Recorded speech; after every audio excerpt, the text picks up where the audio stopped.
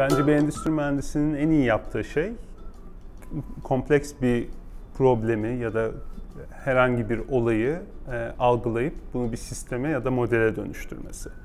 Ve bu model her şey hakkında olabilir. Örneğin bir perakendecinin müşterilerine sunmak istediği ürünler, hangi reyonda nelerin duracağına da bir endüstri mühendisi modelleyerek karar verebilir.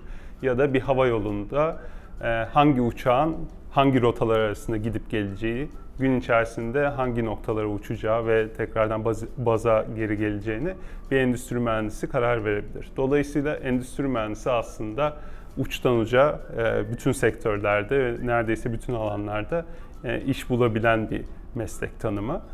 Kendi çevreme baktığım zaman aslında bunların birçoğunu görebiliyorum. Perakendecilerde de çalışan arkadaşlarım var.